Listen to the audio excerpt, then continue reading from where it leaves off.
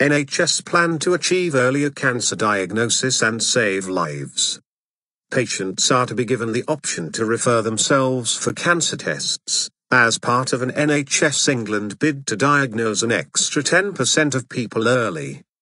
It said it would start testing new ways of speeding up diagnosis, including offering patients the option to book appointments directly with a hospital or testing unit ahead of seeing a GP. The body will also fund further trials of a pioneering form of radiotherapy.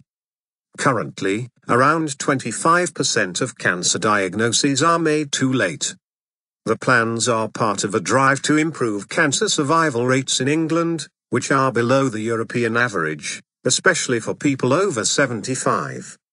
Continue reading the main story. Start quote. It's time for a fresh look at how we can do even better, with more focus on prevention, earlier diagnosis and modern radiotherapy. Simon Stevens, Chief Executive, NHS England. NHS England says diagnosing 60%, rather than 50%, of people early would mean 8,000 more patients would be alive 5 years after diagnosis. This would also result in a fall in the number of cancer diagnoses which have to be made in A&E. NHS England said it would test the following initiatives: enabling patients to book their own appointments directly with a hospital diagnostic service or testing unit instead of going to see their GP first. Offering patients different types of cancer tests in the same place, on the same day. Using community pharmacists to fast-track patients when recurring cancer symptoms are suspected.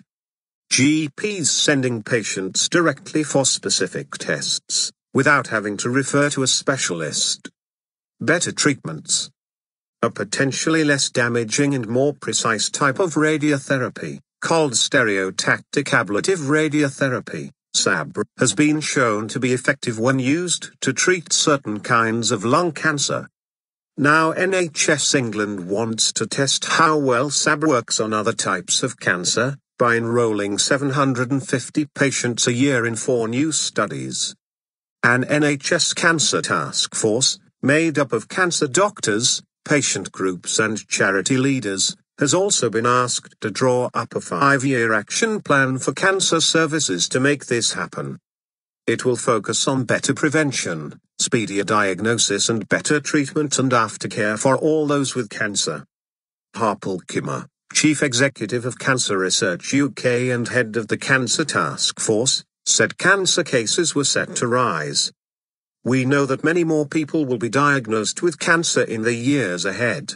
Cancer Research UK is projecting an increase of 1/3 in the number of cases over the next 15 years.